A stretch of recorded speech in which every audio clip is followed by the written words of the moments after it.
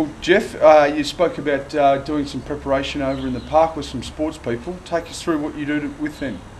Oh, well, I try to let them know they can train for 30, 35 minutes as professional athletes and be super fit.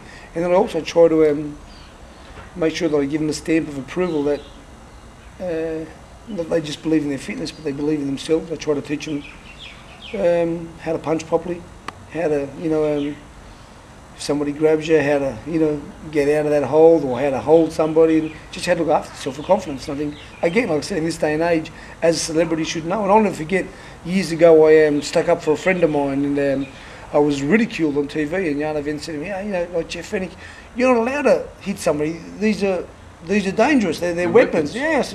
Well, so that means if I took the exact words I said to the other man. So I'll say to you, Tony, if you had a daughter and I took your daughter out, and somebody attacked her that night, and I said, listen, I'm very sorry, Tony, or Mr. and Mrs. Sheen, that I couldn't help your daughter because if I touched them, these are excuse me, what bullshit's that? Somebody, if you're out with your friend, my dad taught me one thing, if you're out with your friend, you go home with your friend. If something happens to your friend, it's got to happen to you. I mean, it's not over the top here, but I'm saying, listen, so if I'm with my wife or my children are walking down the street and somebody else, I can't touch them because I'm supposed to be some professional. Of course I'm going to touch them.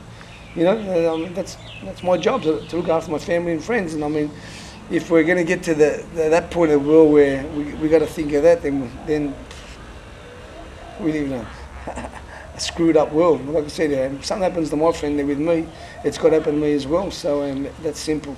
I want to take you back about 60 seconds. You said that the sports people you train, it gives them added confidence. How does that give them added confidence, or is that a broad thing? Can you instill confidence through physical exercise? Of course you can. Like I said, if you know that somebody walks up to you and you're with your girlfriend and somebody does something, and you know that you got the capabilities of, first of all, looking after yourself and her, that's what life's about. Life's being able to walk down the street with your head held high, knowing that if whatever happens, you're going to rise to that occasion. If somebody, look, whatever. And I'm not saying that I promote violence, but there comes a time where sometimes you just can't walk away, or you're put into a corner. But it's great to know that you can look after yourself. You've got the confidence to.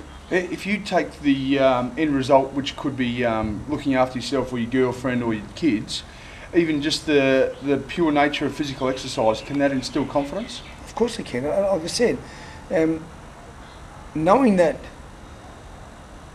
you have some form of self-defense or confidence in what you can do will come out in your voice as well. I mean, those little dogs, if they know you're scared of them, they're going to bark their head off, they're going to chase you all the way down the street.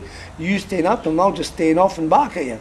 So there's no difference in the human, so if we, like I said, I'm not encouraging somebody, punch somebody straight in the face, but I'm just saying if somebody does, or in this day and age, isn't it great to think that, you have, some form of confidence if somebody does something that you're going to be able to look after yourself and so on, your family and your kids. And I just think it's such an important part of the world today. We don't live in a safe world. How good do you feel once you've completed a workout? I feel great because I know that I can go out and eat and drink what I want because I know I'm going to go back to that gym tomorrow, and that's one of the main reasons why I do what I do today. I've trained every day of my life for a long time, and I still want to train. Well, I do want to train, and not because I'm a fitness nutty, but because I want to enjoy my life.